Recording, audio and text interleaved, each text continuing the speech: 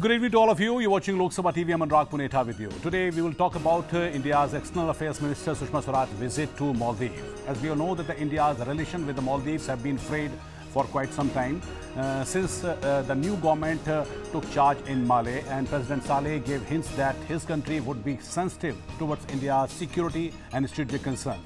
Now India's External Affairs Minister Sushma Swaraj has gone to Maldives on a two-day visit, and this is the first full-fledged bilateral trip from India to Maldives after the government of President Saleh came into power in November last year. Both countries signed one agreement and two memorandum of understanding, including collaboration in the field of energy efficiency and renewable energy.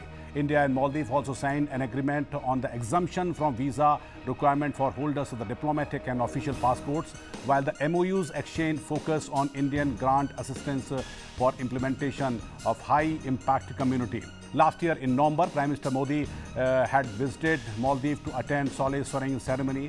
Saleh also came to India in December last year, during which India announced $1.4 billion US financial assistance to Maldives. As we know, the relation between New Delhi and Malé deteriorated since 2013 when the Nasheed, the first democratically elected president, was deposed by force and Abdullah Yameen became president in a highly controversial and dubious election. Since then, Maldives increasingly cozied up to China at the expense of India. During Yameen's presidency, Maldives has leased out several islands to China, which India had doubts could be used for a building basis for the part of the string of the pearls strategy to encircle India. Yameen also asked at that point of time India quite rudely to take back two of the helicopters it had gifted to the Maldives. He also cancelled the contracts of the Indian companies as well. But now that the two countries have agreed to remain mindful of each other's concerns and aspirations for the stability of the Indian Ocean region and not allow their respective territories to be used for any activity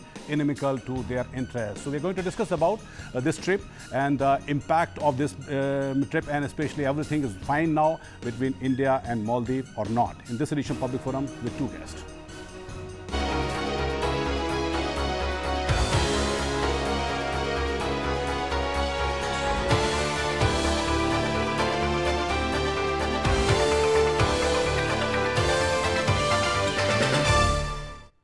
And joining me for the discussion, Smita Sharma, senior journalist. Smita is with, at the moment, it's TV9, Bharatvarsh as executive editor. Very warm welcome to the show, Smita. My second guest is Ms. Namrata Hasija, research associate, CCAS. Very warm welcome to the show, Namrata, as well. We'll be starting with you, Smita.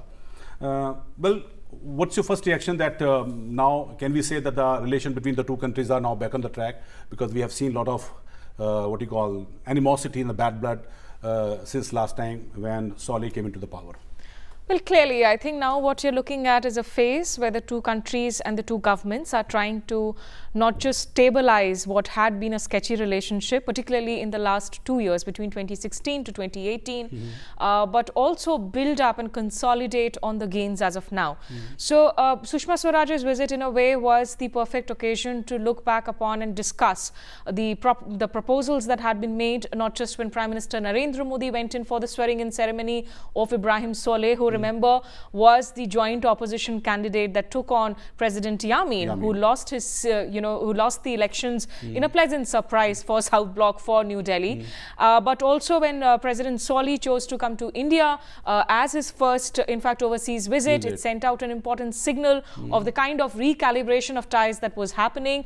With Sushma Swaraj, the fact that after she landed for the visit, the Ministry of External Affairs spokesperson Ravish Kumar in a tweet wrote that it's a feeling of being at home.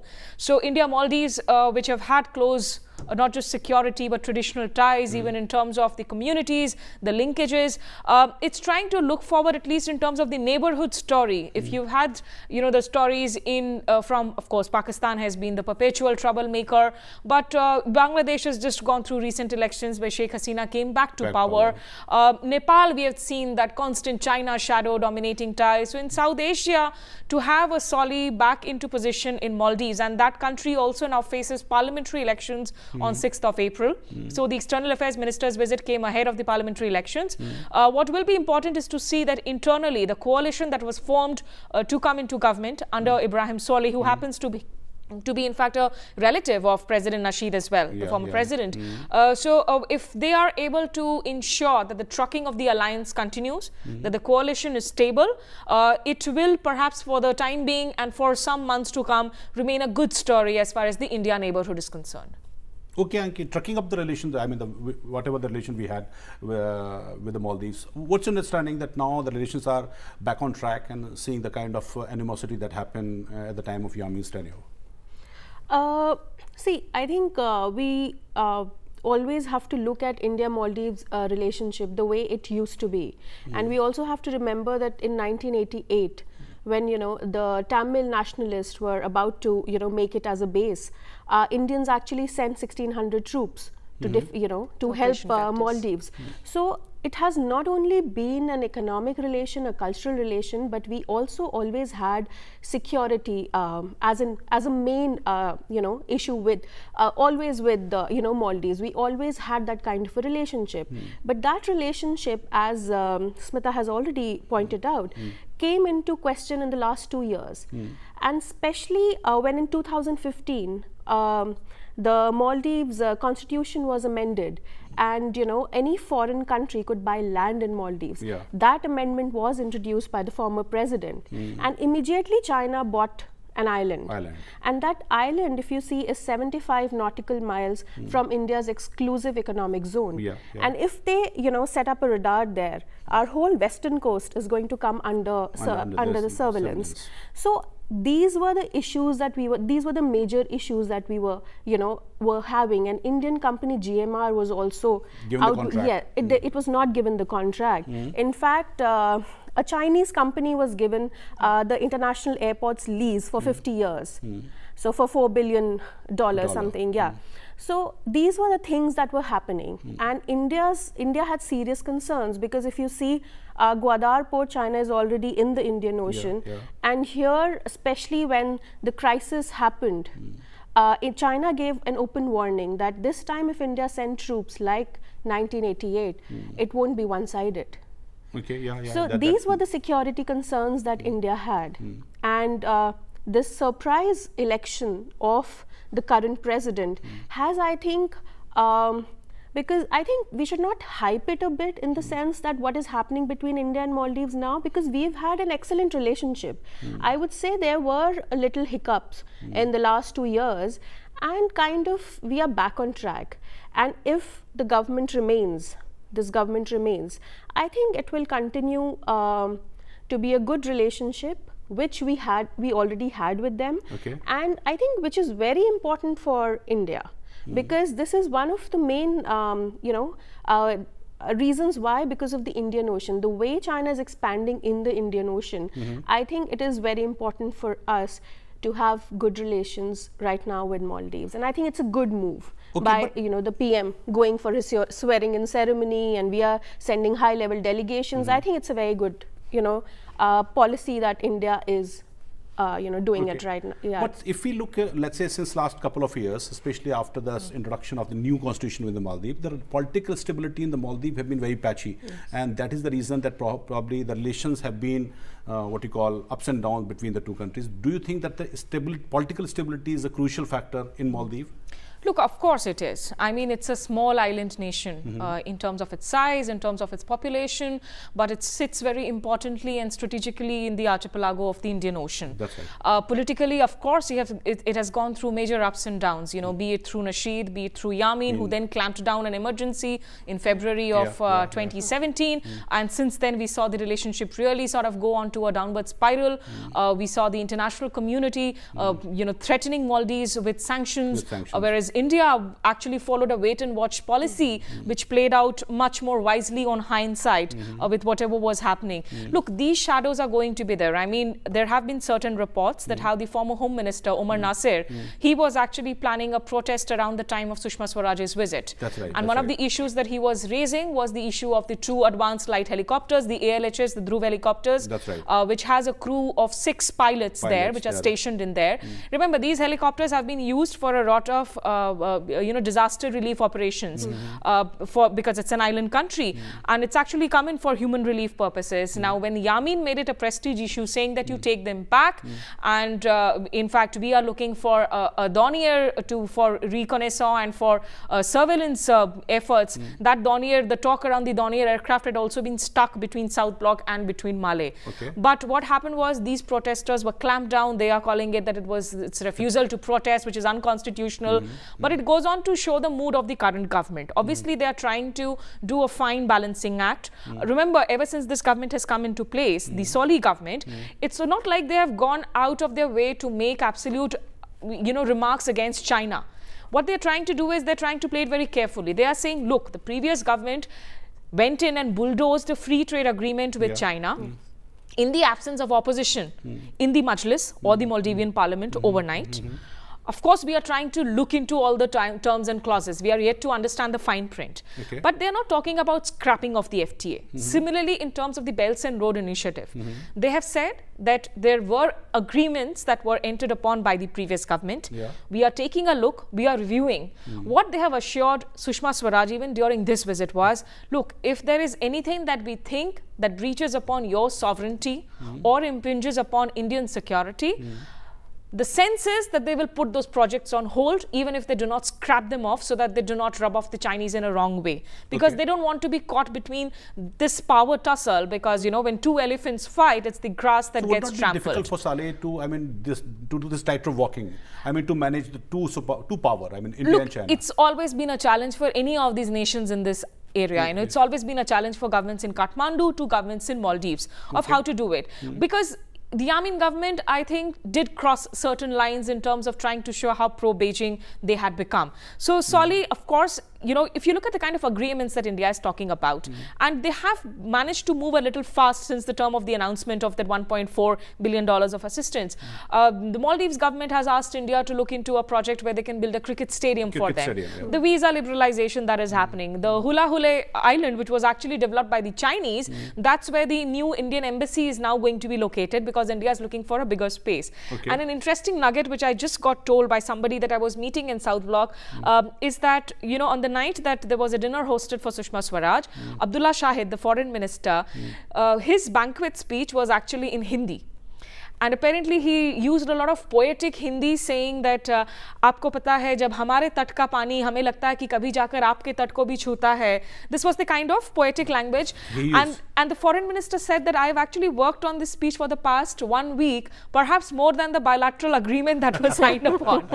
So they are also trying to show and calm and assure the Indians that, look, I know whatever has happened and played through. Do not expect us to make knee-jerk reactions or to make very aggressive speeches against the Chinese. But having said that, it's clear that for now the priority is going to be New Delhi's security concerns. How do you see this what you call change in attitude of Malay's diplomatic policy vis-a-vis China's relation with the Maldives? See, there, like Smita said, there are two things. The initial government was entirely pro-Beijing. Now this government cannot be, see, even India, I am sure India doesn't work the way, China works. I'm sure when Sushma Swaraj actually visited Malé, she didn't have a list of demands that they wanted, Malé to kind of, abide by it, because that's not how India works. So the thing is that India and Malé are trying to improve their relations. But like any other country, India is not demanding that Malé cuts off its ties with China. And I think it's not even logical for them to do that. Because, it's always, you have diplomatic relations with every country. I think the important point that they mentioned this time was that neither of the countries will let their territory be used against each other. I think that's very important. And I think that's what we have to understand, that they are not going to cut off their ties with China, but they are definitely going to, like they said, India first policy. So they are definitely going to keep India's interest in their mind, and they will continue to have their relations with China, but definitely not tilt towards China, but have a balanced relationship.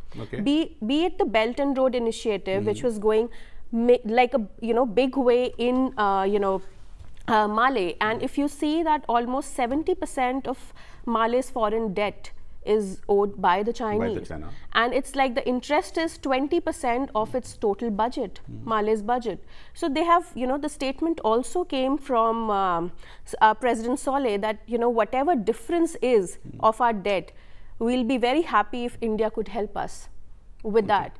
So they are trying to balance it out, and I think that's the right thing to do also, because they've already entered into agreements, and as a country, as a sovereign nation, you do not go back on the contracts that you've already signed, but you need to balance them and just not tilt entirely towards China, but kind of balance between India and China, and think that's a very sensible thing to do. Okay, but Smita, I mean, in totality, if you look, and if I ask you about what China's money played a role in countries like Nepal, in Sri Lanka, and Maldives, and somehow can we say that Chinese money took our friends away from us? I mean, we have seen attitude of Mr. Kohli in Nepal, Mr. Rajpaksa in Sri Lanka, and Mr. Yamin in Maldives. It is the Chinese money, do you think, that has vitiated the atmosphere in this part of the land or not? Look, I mean, there are two ways of looking at it. Of course, one is you can cry victim and you can cry foul about it from the Indian perspective. But you also have to look at it from the point of view of the South Asian neighbors, the smaller countries.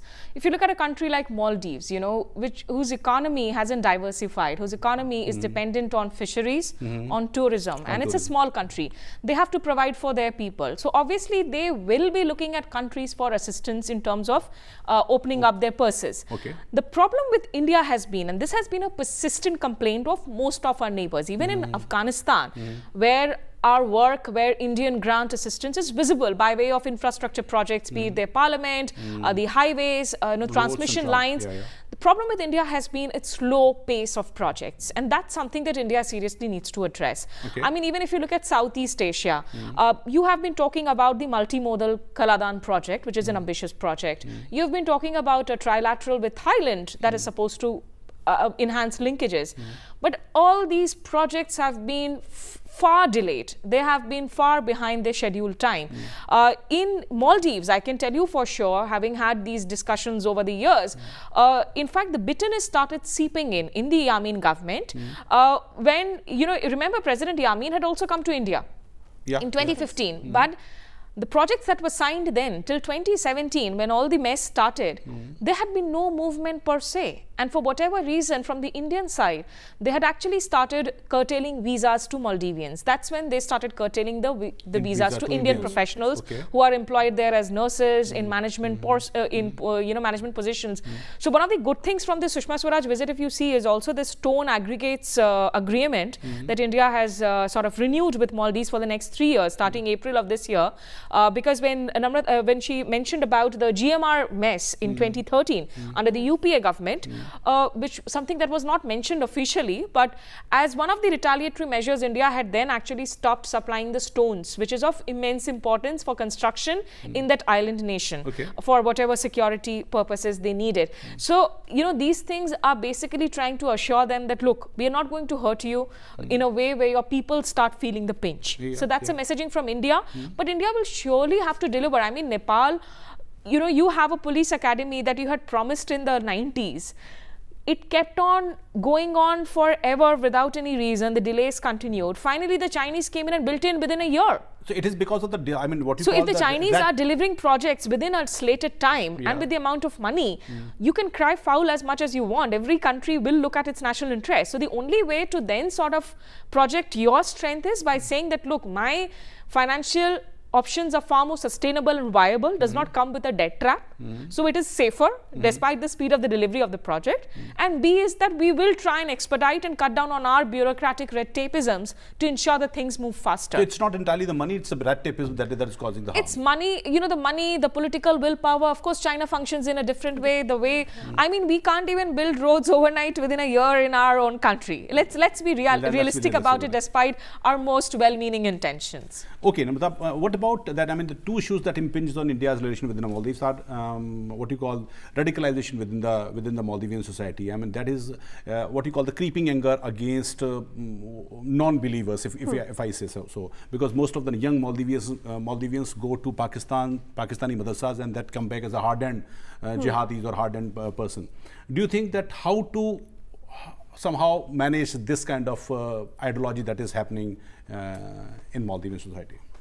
See, we've already, I think, had agreements with Mali regarding the terrorism. But right now, if you see the data, it's 200 Maldivians that have actually joined ISIS, which, if you see in proportion to the population, I think it's quite one high. of the highest, Yeah. you know.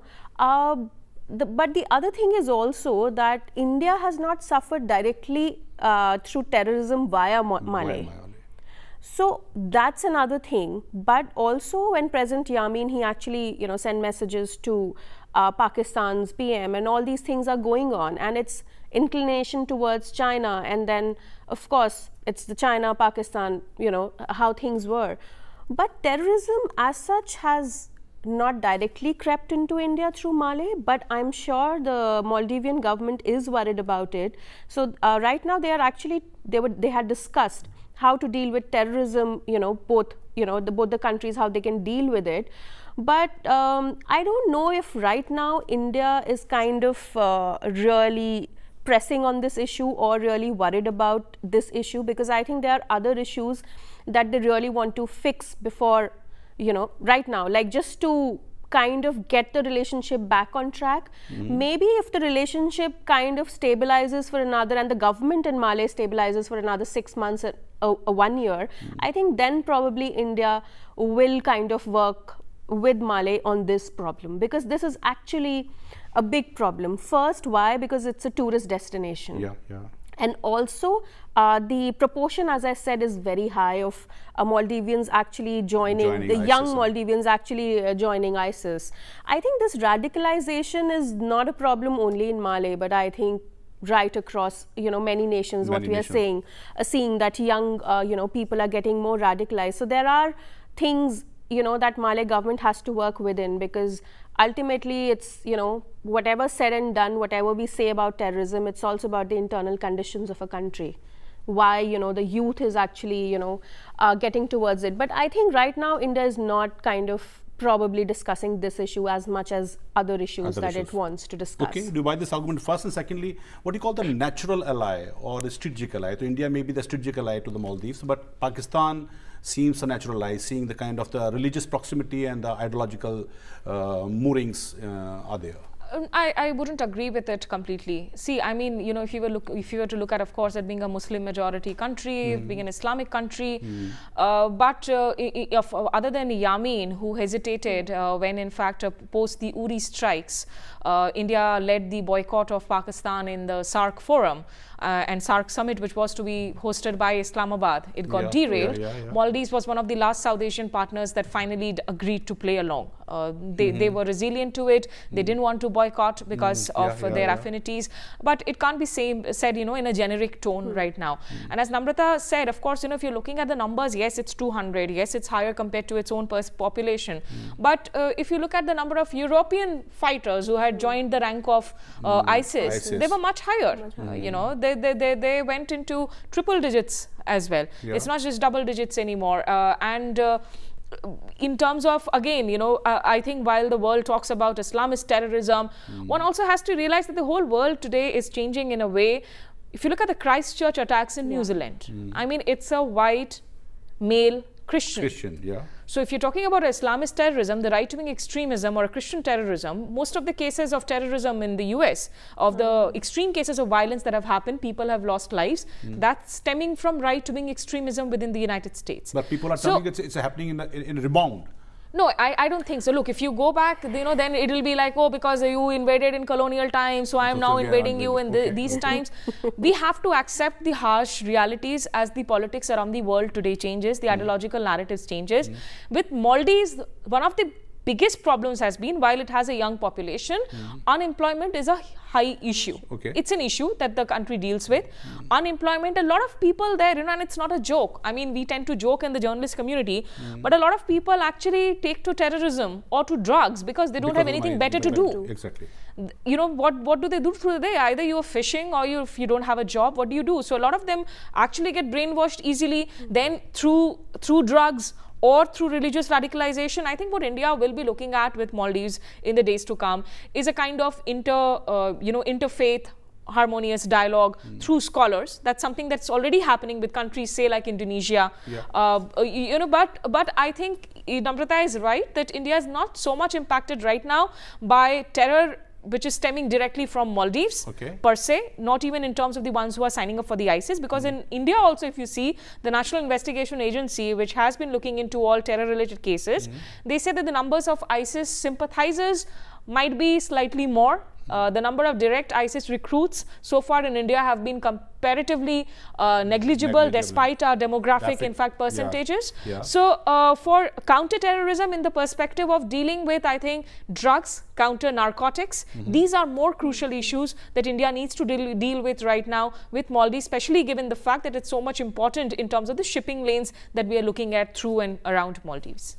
Okay, so finally, I mean, if we can say that, if we can say that the Maldives is now back on India's good books, and like both the countries are now on good books, what India should be doing further to enhance the seemingly congeniality between the two nations that is happening at the moment?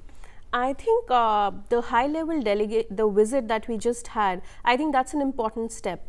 Because, and what Prime Minister Modi did, you know, an important step of, you know, after he had come to actually become the Prime Minister, he had not visited Malé. You know, this was his first visit. So, and he was the only, I think, state head in the, for the swearing-in ceremony. So that sends out a message to Malé that India you know, gives importance to Malé. Then Malay's newly elected president visiting India, and now our foreign minister visiting there. So these are good things that we are doing, and this visa issue and all these issues that we are right now, you know, dealing with, all are, you know, good for them. They've asked for more funding for the Indira Gandhi hospital that they have in Malé. So I think that's the positive thing about India. Even if you see in Nepal, you know, when I've always visited Nepal, you know, Nepalese, you know, I mean, not saying that few of them would, you know, like criticize, see, the way China builds, you know, quickly, they build everything, the kind of projects that they do. But India has invested in infrastructure. You know, you go to and visit a, you know, like a market or something, right there will be a beautiful monument built by the Chinese. So everybody looks at that. But the kind of investment in, and I think that's a very positive thing, that even in Maldives we are investing in the hospital, we are investing in other things. So I think India should keep doing that and building, you know, a positive, you know, kind of image in Malé, and we should, you know, kind of let Malé balance. You know, just not asked to tilt towards India, but be balanced. Because I think, you know, what's important is one of the scholars recently said that India's status in the region, in South Asia in particular, is one of contested dominance. And one of the major reasons for anger or hurt in most of the smaller nations has always been about India's big brother attitude or a big bully attitude. That happens with every big nation. You know, it happens with India. I mean, India complains about it vis-a-vis United States. So I think what I'm trying to say is that regardless of, you know, we will have a new government in place post-May. It might be the same government that returns to power. It could go either way, but whoever comes to power, one will have to ensure that whatever the government is in Malé, you give them their due sense of importance. You give them the due sense of respect without trying to sound like you're patronizing them or bullying them, so that they do not feel impinged upon, because that people-to-people connect is important to maintain. Otherwise, there will always be sections that will try and some sort of, you know, fish in troubled waters or create some sort of an anti-India rhetoric in some way. So it's important to make sure that you're confident enough. And as Namrata said, do not expect Malé to, you know, go towards knee-jerk reactions vis-a-vis China, but be confident about your security terms with them. Okay, on this note, we have to wrap up the show. Thank you very much, Smita, and thank you very much, Namrata, for coming and talking to us. That's all we have in this edition of Public Forum. Thank you very much for watching.